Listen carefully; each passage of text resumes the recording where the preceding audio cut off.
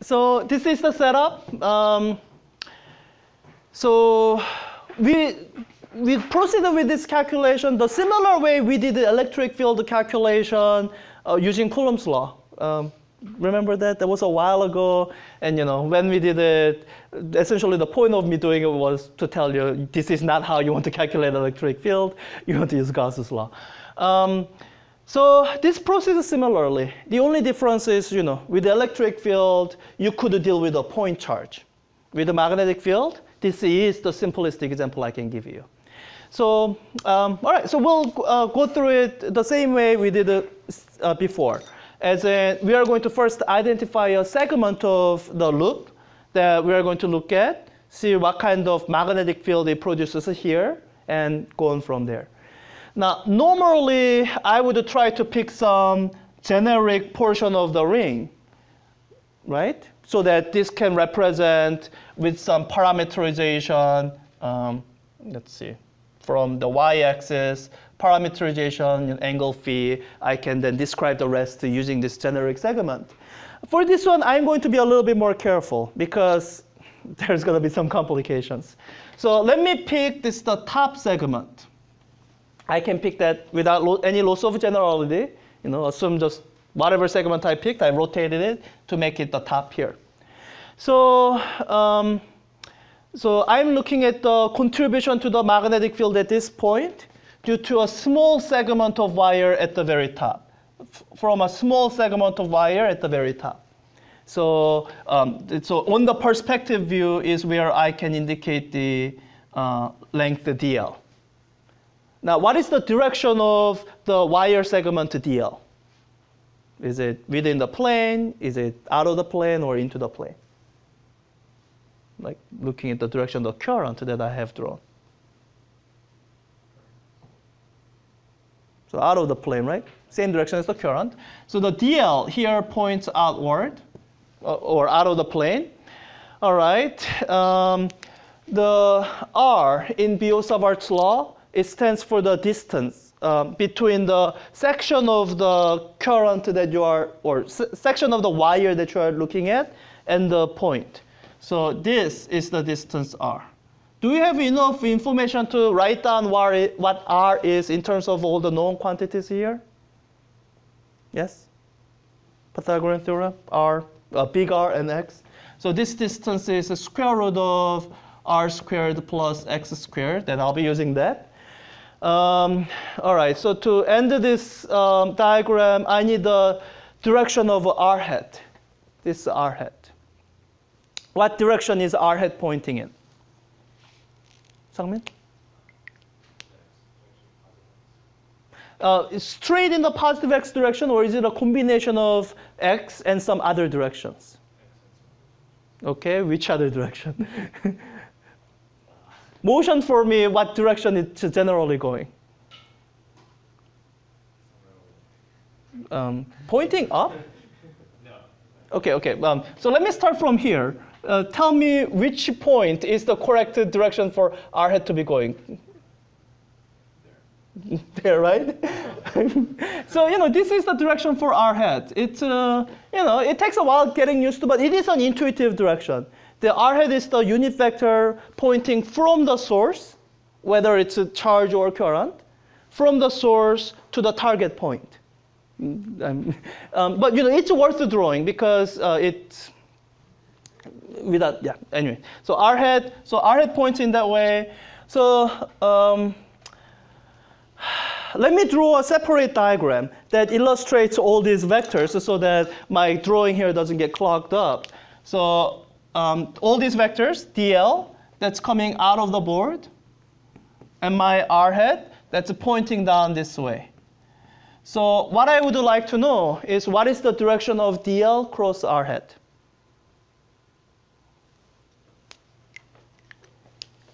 Is it in the plane of the board, or is it somewhere into or out? In the plane? Okay. So in the plane of the board, there are many directions it can point. Which direction is it pointing? Okay, perpendicular to r hat, that's good. So that means I have these two possible choices. Which one? 1 or 2? Yeah, that's where you have to use right-hand rule. All right, yeah, so it's the one, this one, right? So that's the direction for dl cross r hat. So let me draw that here. So dl cross r hat, it should point in a direction that looks like this. And I might, for clarity's sake, I might indicate that this is perpendicular, because that's how I'm trying to draw it. Okay? And in fact, this dl cross r hat, that is the direction of the magnetic field, or the small contribution to the magnetic field. So I'm going to replace this with just the dB. Okay? Now, here's the difficulty. Does this look like, one, is this in the direction that you intuitively thought the direction of magnetic field was? Like intuitively, what would you say the direction of magnetic field is at this point? Just straight along the axis, right? That's what we drew here. So that's what your intuition says. This is not in that direction, which must mean that the component that's perpendicular to the axis is somehow canceling out. So you need to make this argument that component that's perpendicular to the axis is going to go away when you add up all the contributions. So this is where you look for what other part of this loop will cancel out when you added the contribution to this. They will cancel out the perpendicular component and leave you only with the component along axis. And looking at here, I think I'm going to go with this. Everyone agrees? Yes? So on this perspective drawing, it would be this segment here. When you consider the contribution here, so r hat points in this direction. That's my r hat. dl points out of the board. So go through the same exercise. dl cross r hat. Oops, dl cross r hat. I'm not doing this right. So DL, oh no, sorry, DL is pointing into the board. Yeah, okay. DL cross R hat. Okay, so my thumb is pointing this way. So contribution to this portion is down here. This is the dB, and perpendicular to this. So you see the symmetry between the top and the bottom. So, you know, this is the mirror image. And so I guess the last piece I need is I need to be able to argue that the magnitude of this is same as magnitude of this. As in, is everything here the same for both of them? Yeah, right? Current is the same. And R, you can go through, this is the same radius R, same X, so, you know. So they are the same in magnitude. So when you add these two together, the resultant vector is going to go only along the axis. So once you figure that out, then for the rest of the calculation, you simply look at the X component of the magnetic field with the confidence that any Y or G component of magnetic field will simply cancel out. And if I was doing, you know, picking this generic element, then what I imagine doing for this generic element is I imagine picking another generic element right across from that, and these two will cancel out in any component that's perpendicular. So I think I mentioned the name of this technique before. This is called pairwise cancellation, and it comes up a lot. It's a useful technique. There's a reason I didn't do this question the same way I did some of the electricity questions, where I simply write down unit vector representation and simply go ahead and do the integral. Because here it's beginning to get complicated. So it's worth going through this step to figure out, oh, I only need the X component. That's the only component I'm going to worry about. OK, so with that, I think I have everything I need to actually set up the actual calculation. So this is what I'm going to say. I'm going to say my magnetic field, or the magnitude of my magnetic field, is going to be the sum, or integral, over all these small contributions added around the loop. And I'm only going to add up the contribution to the X component because I'm going to say y and z component, they're going to cancel out. So, all right, I have a law that tells me what this is. That's the Biot-Savart's law. So this is, once again, another reason magnetism is complicated. The very basic application of Biot-Savart's law involves an integral. So, all right, let me write this all out. So I'm still going to imagine integrating around the loop, but let me write all of that down. So it's mu naught I over 4 pi r. I'm going to take care to write down this r. So r squared, that's just the square root squared, r squared plus x squared. All right, so I took care of mu naught I 4 pi r squared. Okay, so I need to write the magnitude of dl cross r hat. dl and r hat, are they 90 degrees? Or are they, so you know, dl is pointing this way, r hat is pointing this way. Are they 90 degrees or some other angle I need to be worried? 90 degrees, right? So that makes things nice for me, meaning that makes the magnitude of this simply magnitude of dl. Right? R hat is a unit vector, and the sine theta, it's just 1. So it'll be just the magnitude of dl. And now I have to take care of this taking the x component portion. That's why I've been drawing this diagram so that I can figure out what the x component is. If I label this as my angle theta, then I can represent the x component. So this would be my dbx. I can represent my x component as the magnitude times cosine theta. Right? Yes? So the easy impulse is to simply write in cosine theta here. But let me go through one more step so that I can actually express this integrand in terms of things I know, because theta is a new symbol I just introduced. So I want to re-express theta in terms of all these geometric quantities that you know, I know. So does anyone remember this technique that we use? I think we've used it maybe once or twice in this class. Well, yeah, as I said, we used it once or twice. So this technique is called drawing the triangle.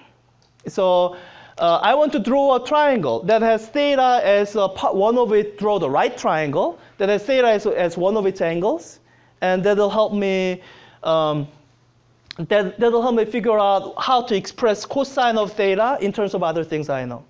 So here, the triangle that I know most about is actually this triangle. Right? I know both of its legs, and I know the hypotenuse. So the easiest thing to do is to locate theta somewhere in this triangle, if that's possible. Now, would this be angle theta? When you look at it carefully, it should be no. Like even if you say this is theta, like they don't actually align. So, but this is theta. This is 90 degrees, which means this must be 90 degrees minus theta, which means actually this is theta. Good? So now that I have the triangle, cosine theta is the adjacent over the hypotenuse. So that's how I can write down cosine theta here. So this would be times adjacent, capital R, over the hypotenuse, square root of r squared plus x squared. So that's this is the cosine theta that's taking the x component.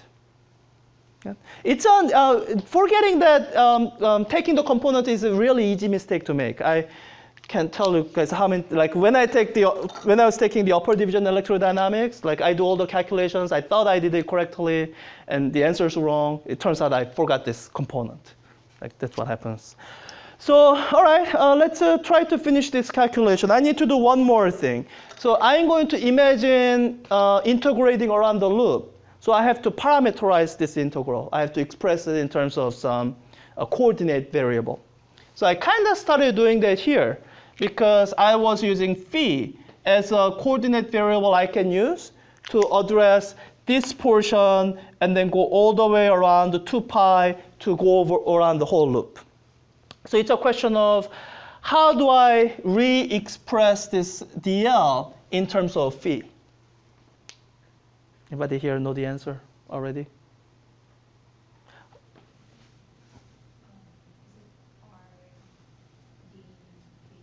Yeah, r d phi. The way to look at it is this dl is the arc length. So how do you express arc length in terms of angle? Well, radius of the circle times the small change in angle. Good, so that's it. So I'm going to rewrite this as r d phi. All right, and the integral for the loop would be phi going from 0 to 2 pi. So let me write all of that out here. And I'm going to skip one step and sort of factor out in front anything that doesn't depend on phi. Okay? So this whole thing is equal to, let me pull out all the constants, mu naught over 4 pi. Does I depend on the angle phi? No, it's the same current, so let me pull that out. Does either r or x depend on phi? When you look at this here? Yeah, it doesn't depend. And here's where I was careful to use two different letters for two different angles. R and x are related to theta, but theta is not what we are integrating over. This is what we are integrating over. So let me pull out this. Actually, I'm going to combine this into one single expression. So it's r squared plus x squared raised to the power of 3/2. 2 over 2 plus 1/2. All right, I took care of this. Oh, I have this r and this r here. We just said r doesn't depend on phi, so I can factor out r squared as well. Did I factor out everything? Yeah, well, I did say this was the easiest example. So the integral is integral of d phi, where phi goes from 0 to 2 pi. So I did tell you this was the simplest example. So the integral here does turn out to be simple. All this is simply equal to 2 pi. So it's like taking this, multiply by 2 pi. That'll give you the answer.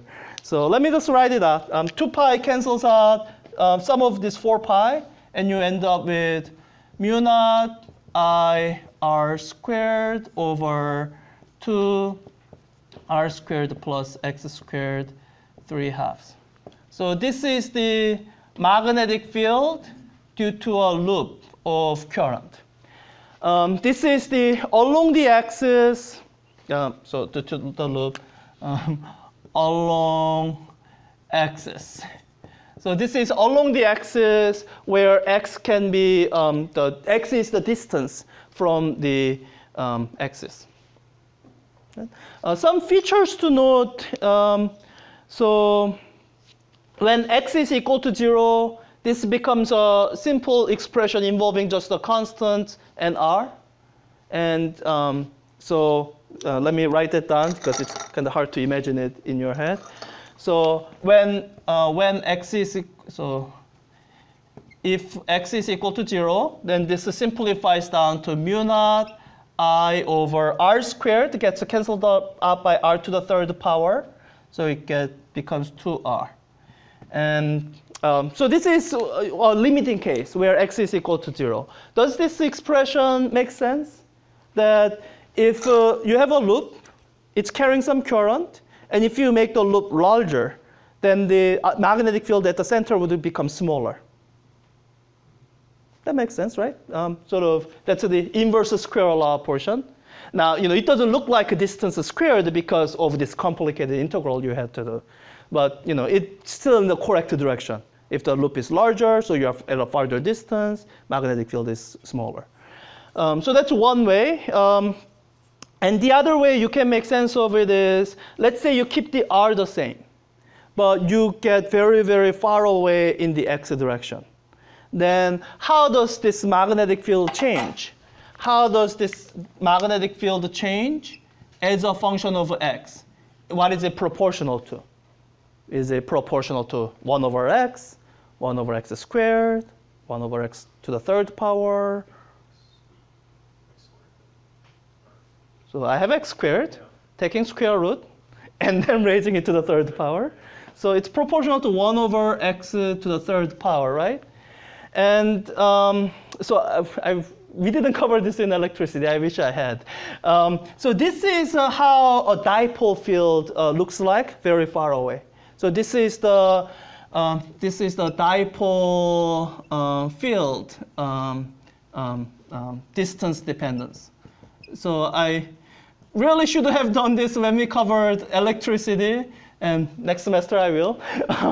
But if you do this kind of calculation with the electric dipole, that's what you would have seen. That with some two charges separated by some distance, if you look at electric field very far away, the electric field would go as 1 over x to the cubed. So what you are seeing with this magnetic loop is that the magnetic field due to a loop of current looks like something that would be due to a dipole.